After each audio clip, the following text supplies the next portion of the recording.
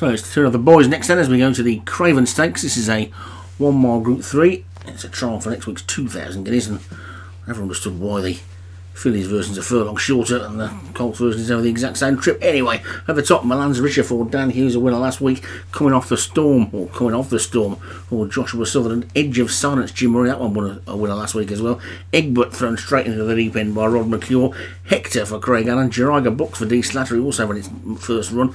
Meridian Master, Vinnie Gerard. Padam Plain, Martin Lidham. Pizzello de Zarzon, Darren Thompson. Rembrandt, Paul Rhodes. Sabusa Burma, David Robertson. Soldier Field, Padraig Hogan. And Warriors Shield, Jim Murray. They're all in and they're all out and racing.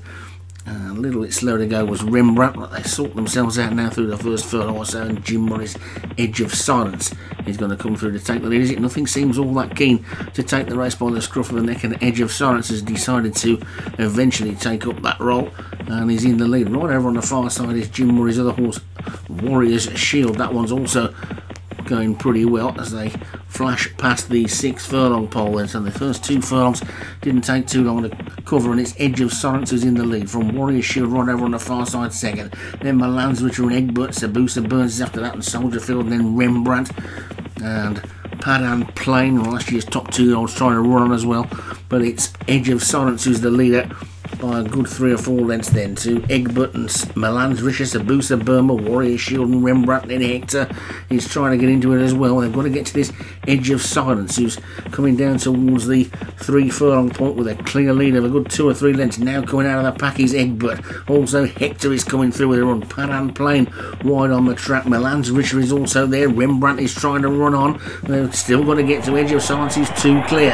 Edge of Silence in front. Milan's Richer is in second. Then comes Egbert and Rembrandt and Sabusa Burma. Hector, Meridian Master, Soldier Field is next. Padan Plain struggling to go the pace. Looking towards the back. Jeringa Books is the back marker, but they're inside the final furlong there, and it's still Edge of Darkness in the lead. Edge of Darkness holding on. Here comes the fast finishing Egbert though, flying, and also coming through really well is Meridian Master, and Meridian Master swoops to take it up from the fast finishing Hector. Meridian Master takes the Craven. Hector is second. Puzzuela de Zarzon ran on really the third, and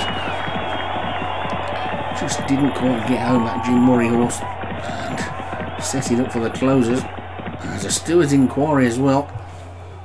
Let's see what's going to happen, and nothing is what's going to happen. Meridian Master takes it for Vinnie Gerard. Hector for Craig Allen was second. Pizzuela de Zarzon, Darren Thompson third. Edge of Silence, Jim Murray fourth, and Sabusa Burma for David Robertson fifth. And as far as next week's Guineas is concerned, you wouldn't really necessarily think they're guaranteed to finish in the same order. I would think quite a few in that race will fancy their chances of having another bash at it next week.